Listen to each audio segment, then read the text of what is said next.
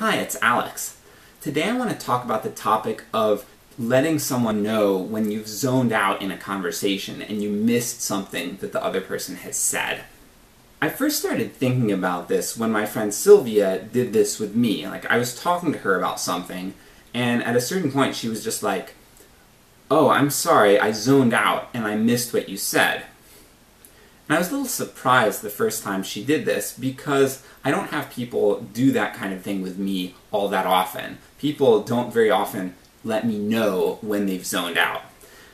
But if I think about myself, I realize that I actually zone out quite a lot when I'm just going through my daily life. And sometimes I miss things that other people have said.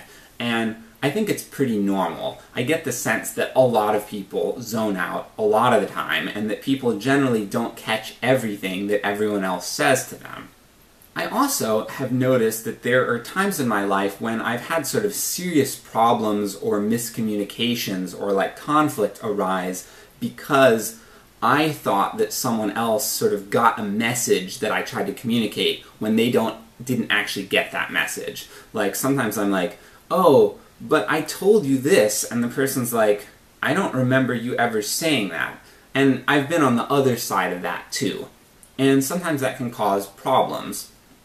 So I think that, in general, letting someone know when you've zoned out and missed something that they've said is actually a very practical and useful thing, because it gives the other person the opportunity to repeat what they've said if it's important, or to just move on if it's not very important. And I think that that's a very respectful thing to do. Now, I was talking to my friend Sylvia about this, and I was like, wouldn't it be awesome if people did this sort of thing more often? And she's like, "Well, yeah, but I wouldn't be necessarily comfortable doing that with just anybody."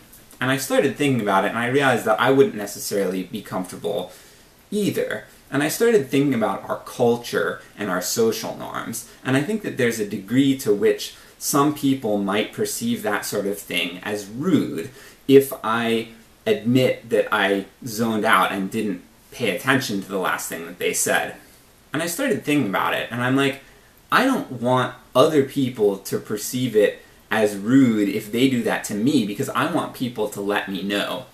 And I think there's a degree to which what we define as rude or polite is arbitrary. It's part of our culture, and it's something that we can choose to change. We can choose to redefine. And I don't know about you, but I would really like to redefine this sort of thing to be considered respectful, because I see it as respectful when other people let me know that they missed what I said. It gives me the opportunity to avoid miscommunication and to communicate important things. And I think that that's a really valuable thing. So I hope that I've challenged some ideas. I hope that I've introduced you to this idea of letting people know when you zone out.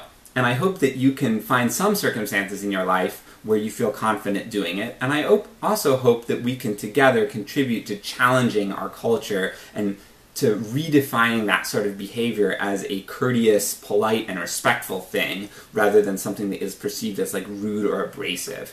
And I hope this can have a positive effect on our culture by reducing miscommunication and ensuring that people communicate things that are really important for them to communicate.